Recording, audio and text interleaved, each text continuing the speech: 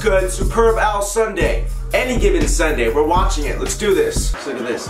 Cameron Diaz pulls the fucking Donald Trump beauty pageant dressing room trick. Just walks right on in while everyone's fucking naked. Look at this shit. She comes up and shakes this dude's hand while his big black uncircumcised dick is out.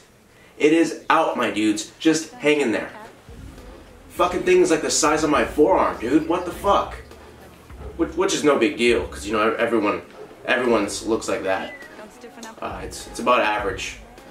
What's up, dudes? Something catch your attention? This film came out in 1999. I was 9 years old. Sports was my life. So naturally, I went to go see this in the movie theater. Oliver Stone, Jamie Foxx, LL Cool J, biggest sports film of the year. And what do I get greeted by? On the giant fucking movie screen? This guy's big black cock. Hadn't even seen my first cha-cha yet, but 9 years old. Big black cock on the movie screen.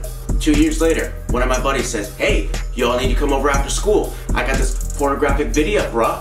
So I say, okay, sure, why not? Get to see some lady parts. I'm sitting in the living room full of fucking dudes, right? We think, okay, the girl's coming out. Gonna get a good shot at her, right? What do you think she's got between her legs?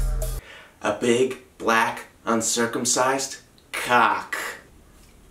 Fuck that guy, and fuck this movie.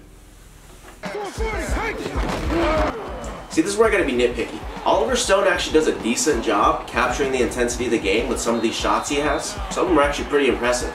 But my dude, he fucking completely missed the mark on this.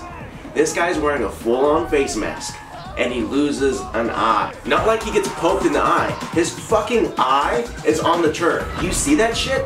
It's just popped out, hanging on the turd. Completely detached.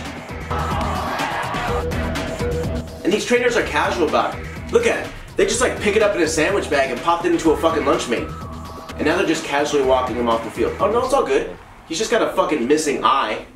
Bro, it's a fucking eye. You can't soak that shit in milk and just reattach it later.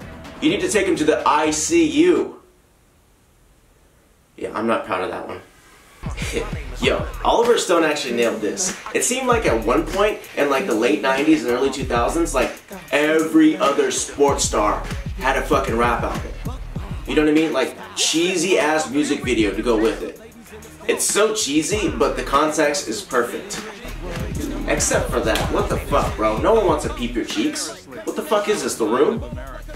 Alright, enough of that. Next scene.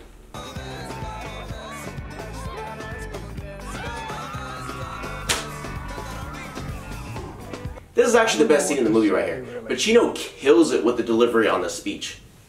3 minutes till the biggest battle of our professional lives.